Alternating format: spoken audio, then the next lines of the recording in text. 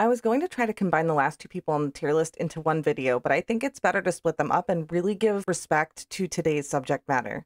If you have watched the recent documentary Keep Sweet, or if you keep up with Mormon Polygamist news, you probably already know a lot about this, so I will try to talk about a few things you can only find in the autobiographies of former members, because I've read a lot of them, and I will leave a list of books down below if you want to learn more. Researching Warren Jeffs is an emotionally taxing thing. This is not one of those stories where all the victims are freed in the end. There are so many tragic endings and wasted lives in Warren's wake. Some have gotten out and found new lives, but many never have. Some were born after Warren took power and have never known anything else. Even if they have escaped, many have been left with the scars of a lifetime of abuse. Warren destroyed families, ripped children from their mother's arms, and sent men off to live lives of endless toil, thousands of miles away from home, while their wives and children were given to other men. But is there more to the story than just a power-hungry despot? Is Warren Jeffs a one-off enigma, or has the history and practice of fundamentalist Mormonism made a figure like Warren Jeffs all but inevitable? Warren Steed Jeffs was born on the 3rd of December 1955 to Father Rulon Jeffs, who we talked about in a previous video in this series, and one of his plural wives, Marilyn Steed. Warren was born 2 months premature, and his first days of life were a struggle to survive. Relatives recall that Marilyn came from a family that was known to suffer from visions and delusions, something which many FLDS members saw as a sign of God's inspiration. The fact that Warren survived his premature birth was seen by the unstable Marilyn as a sign that he was God's chosen prophet on the earth. Right. Unlike the isolated families in Short Creek, Warren was raised near Salt Lake City, living a more comfortable and conventional life. Rulon could afford a more luxurious lifestyle than most of the FLDS. Having this understanding of the outside world while most followers did not was something I believe Warren would use to his advantage in the years to come. Warren's siblings believed that his early health problems resulted in him receiving more attention and love from their father.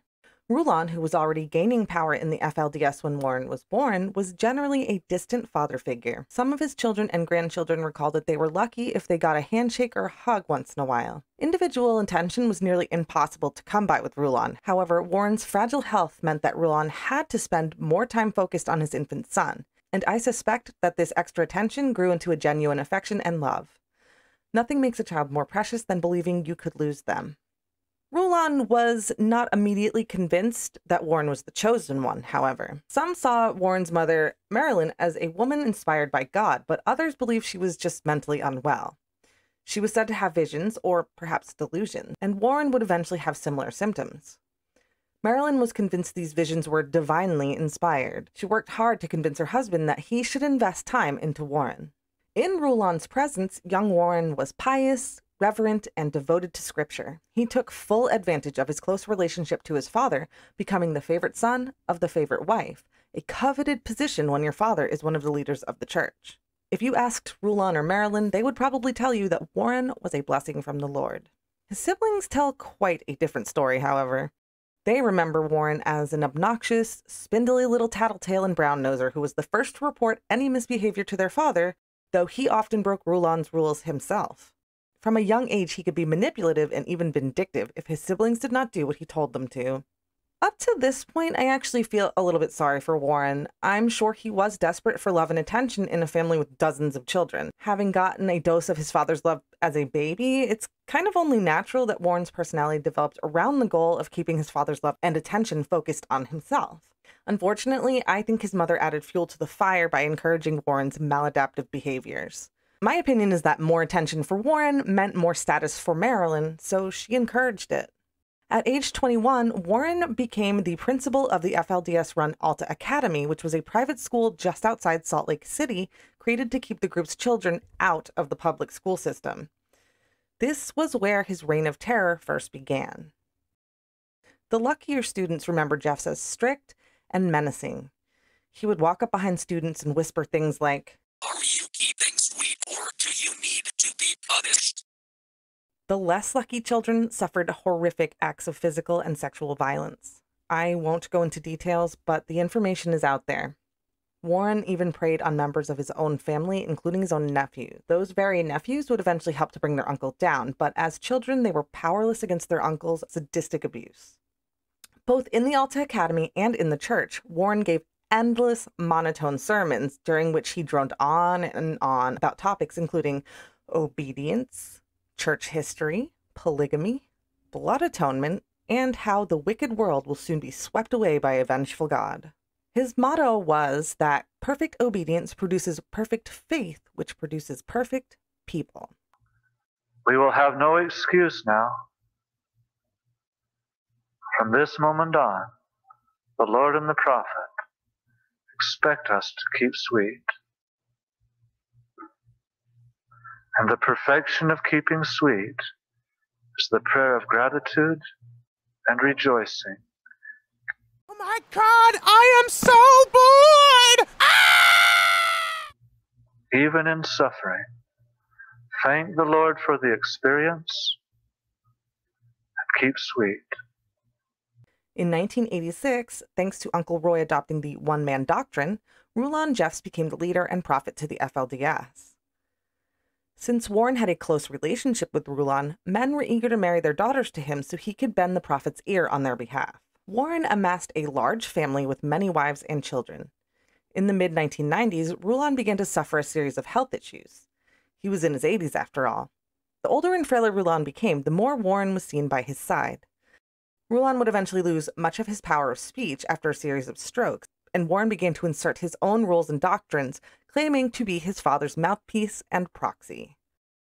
Rulon had preached that he was the one mighty and strong who would rule until Jesus returned to wipe the unworthy from the earth. Warren used this belief to torment his followers, insisting that it was their disobedience and unworthiness which was making Rulon so sick. He assured them that Jesus would eventually restore Rulon to youth and health, but they would need to sacrifice more to prove that they were worthy of it. During his father's long final illness, he continued to marry off girls to the dying prophet. It did not escape other men's notice that he seemed to be picking the prettiest and most obedient of the girls from each family. When Rulon finally died in 2002, Warren told the other high-ranking leaders in the church, quote, "Hands off my father's wives." He married all but 2 of them later that week. I am shocked. Shocked! Well, not that shocked. There was a little resistance to Warren's takeover. Many had assumed that longtime Bishop Fred Jessup would become the next leader. Known as Uncle Fred, Jessup was already 91 when Rulon died. Accounts differ about what happened next, but many believe that Warren, feeling threatened by the elderly leader, excommunicated Jessup and held him in an undisclosed location until his death in 2005. Warren's attorneys claim that Jessup merely retired and didn't comment on whether he had been a threat to Warren's leadership. After expelling Winston Blackmore from the church, or did Winston leave on his own, Warren held leadership without challenge, and this made him a very wealthy man. His position gave him control of the United Effort Plan, or UEP, which meant he had access to hundreds of millions of dollars in assets. It was through this trust and with the help of a few loyal men in the church who would come to be known as the God Squad that he took control. The God Squad were an intimidating group, many of them officers of the law, who would patrol the streets of Short Creek looking for runaway girls to bring home or disobeying boys to kick out. Warren initially promised that Rulon would be miraculously restored to life and youth if his followers were holy enough. When that obviously didn't happen, he began to express that he did not feel that most members of the FLDS in Short Creek were worthy of the return of Rulon or Christ. The already strict rules began to tighten, sometimes in bizarre ways. Women already wore long prairie-style dresses that covered them from neck to toe, but now they could only be made in dull, monotone colors. He restricted the hairstyles permitted by both men and women. In time, he would ban a number of things, including toys for children, any type of outside media like TV or movies, and even the color red for some reason. Probably the worst thing he ordered was the removal of all family dogs kept as pets. The dogs were supposedly brought to the edge of town and killed. What an asshole! I won't go into any further details for my own mental health, but it was a traumatizing experience for the people involved. Supposedly. Allegedly. The rules were strictly enforced with the help of the God Squad. There are countless stories of boys as young as 12 or 13 who were literally driven out of town and dumped on the side of the road for infractions as small as listening to worldly music or having a crush on a girl. Warren was sadistic enough that he often made the boys' own mothers inform them that they were no longer part of the family. Known as the Lost Boys, they have little real education or life skills and have been taught since birth that the outside world is evil and will seek to destroy them. Believing they are already damned for being excommunicated, many boys turn to drugs, crime, or even worse. The rate of suicide among lost boys of the FLDS is staggering. It did not escape the notice of the women in the FLDS that the practice of polygamy relied on the ejection of most men. Since each righteous man was to have at least 3 wives, there could never be a balance between the genders. Some men did stay and were known as eunuchs. Often these men were sent away for years on labor missions all across the United States. Some are still out there making money for the FLDS and waiting until Warren deems them worthy to have wives and families. According to one former member, some of those men are in their 50s and 60s and are still waiting for a call that will never come. Thanks to the one-man doctrine, Warren had full power to marry couples, but also to punish men by taking their wives and children away. Warren did so with reckless abandon and even began separating mothers from their young children. There is a book written by Sarah C. Allred called Give Me Back My Children, which details what it is like to be a mother who was impacted by Warren Jeff's cruelty. If you want to know more, I do recommend it, but I caution you first because it is absolutely heartbreaking. Sarah's book shines a light on the formation of Jeff's inner circle, those he believed to be worthy. Unsurprisingly, attractive young girls and women were most often being found worthy, while their fathers, older mothers, and brothers generally were not. At first, the worthy continued to live with their families, but attended secret meetings with information they were not allowed to share with the unworthy. Naturally, this bred distrust between family members. I suspect that severing family bonds was one of Warren's goals with these measures. If a woman was found worthy while her husband was not, she and her children were moved to a new home and were given as a wife to a worthy man. It is impossible to overstate the emotional damage that was done to the hundreds of families impacted by these actions. Some have even called his actions a crime against humanity, and I agree with that. Warren destroyed many, many lives. Warren is said to have taken around 87 wives, but it is difficult to be sure. In the years before his arrest, Jeffs became an elusive figure, moving from place to place to conduct sealing ceremonies with girls who grew younger and younger. He sometimes made other men complicit in his hebephilia by marrying a man's young daughter while simultaneously sealing that man to a child bride of his own in highly secretive ceremonies. There is evidence that Jeff married girls as young as 12 years old. And when I say evidence, I mean photographic evidence and audio recordings, which include very clear proof that these marriages were not just consummated, but consummated with other people, usually other wives, in the room and participating. There are recordings of these things out there, but I really, really don't recommend that you look into those. They are absolutely horrific. You could be traumatized from listening to them. The biggest project that Jeffs undertook with his UEP money was the purchase of a piece of land in El Dorado, Texas. Texas tends to be very permissive when it comes to groups expressing their religious freedom, so it was the place Jeff selected to build the Yearning for Zion Ranch. Yeah, if your mind went straight to Jim Jones, you're not alone. The name concerned a lot of people. Warren displayed very strange behavior while directing the construction of the compound. He claimed that God gave him a special recipe to make the concrete for the ranch, but when the FLDS worker bees tried to create it, they were unable to make it work. Warren raged that it was because his people were being disobedient behind his back, and that was why it wasn't working. It starts to become apparent that when Warren's so-called revelations from God proved to be inaccurate, he would either claim that it was just a test or say his followers were somehow to blame for changing God's mind. I guess he eventually let them use building materials that worked because the ranch was completed and had a dedication ceremony on New Year's Day 2005. This was also the last time Warren was seen in public for quite a while. In the summer of 2005, the state of Arizona filed charges against Jeffs for marrying an underage girl to an adult against her will. Less than a year later, the state of Utah filed charges against Jeffs for felony rape of a minor, and this earned him a spot on the FBI's top 10 most wanted list.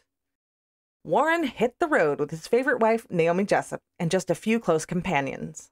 He traveled around the country, staying in the homes of various FLDS members who not only housed him, but gave him large sums of cash. While he demanded that his followers give up music, holidays, birthdays, card games, toys, and even family ties, Warren lived the high life. He and Naomi rode motorcycles, visited casinos, and had expensive dinners while visiting tourist attractions. Occasionally, he would show up in Short Creek unannounced to conduct sealing ceremonies and, of course, collect more cash. When Warren Jeffs was finally apprehended during a routine traffic stop on the 28th of August, 2006, he was found with 16 cell phones, multiple computers, disguises, and $55,000 in cold, hard cash. He, wife Naomi, and his brother Isaac were wearing shorts and t-shirts and were driving a Cadillac that was the forbidden color of red. He was eventually found guilty of crimes both in Utah and Texas. Texas sentenced Warren to a life sentence for the rape of 2 minors, a conviction he is still trying to appeal to this day. As it stands, he will be eligible for parole in 2038, when he will be 83 years old. Most believe that Warren is still running the FLDS from prison. He has given sermons to his wives who record them and share them with the rest of the group. As his own life has grown more restrictive, his revelations have made life far more restrictive for his followers. It is rumored that he has even banned sex between husbands and wives. Not everyone has remained loyal to Warren. There are now several splinter groups with leaders of their own, such as Winston Blackmore's group and those who followed Willie Jessup out of the FLDS after Warren's sexual behavior became public knowledge. Warren's mental health has been on a roller coaster since his incarceration. He was diagnosed with several mental health conditions in the lead up to his trial. When properly medicated, Warren has expressed remorse for his actions and even told his brother to tell the people he was not the prophet. But I have been a liar.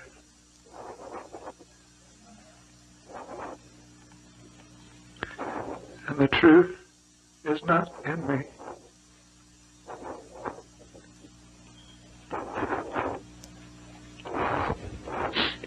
I am not the prophet.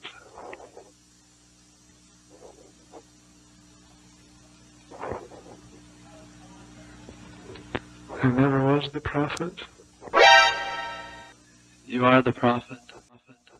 Just a minute. The Lord's still dictating.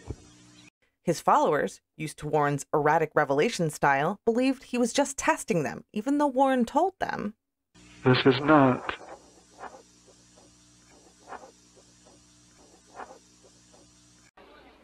Well, we're waiting. A test. On another occasion, Warren again tried to tell the world he was not a prophet during a court appearance, but the judge silenced him. During his time in prison, Warren has gone on hunger strikes and has made attempts to take his own life. In 2011, Warren starved himself to the point of hospitalization, though he survived. A year later, he riled up his followers by being one of many who believed 2012 was the end of the world. In 2019, he conveniently had a mental breakdown just before he was to be interviewed in a deposition regarding his sexual abuse of a young girl. Despite the mountains of evidence to the contrary, Jeff's remaining followers believe he was wrongfully convicted and that he is God's true prophet and the one mighty and strong. Jeffs has left a list of victims in his wake that is thousands long. He physically, sexually, emotionally, and spiritually abused victims of all ages for many years. I believe he's partially responsible for many of the young men who have taken their lives as lost boys. He is certainly responsible for so many young girls becoming mothers as early as 13. He has ripped babies from their mother's arms and taken men away from their families. Warren Jeffs is a true dictator, tyrant, and megalomaniac. And for those reasons, he is getting a spot right here next to Ervil LeBaron. Both men are textbook examples of how dangerous religious extremism can be when power is in the hands of an out-of-control sadist.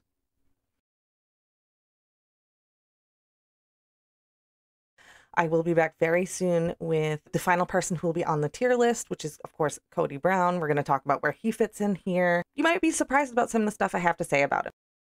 Until then, have a fantastic day or night, and I will catch you next time.